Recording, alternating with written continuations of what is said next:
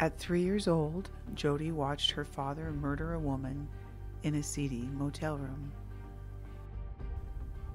He, a true-born sociopath, strolled undetected, using religion as his disguise.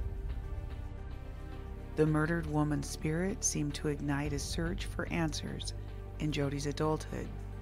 A budding darkness around the reality of her past was coming sharply into focus.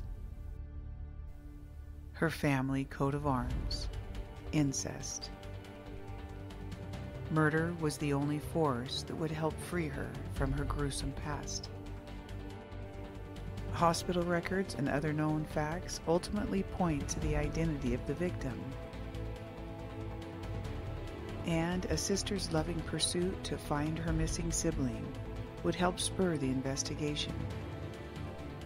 They may have solved this case. The problem? The cops need a confession or a body. This is also a courageous dedication to all children who have lived through childhood violence and deviance. It's all murder.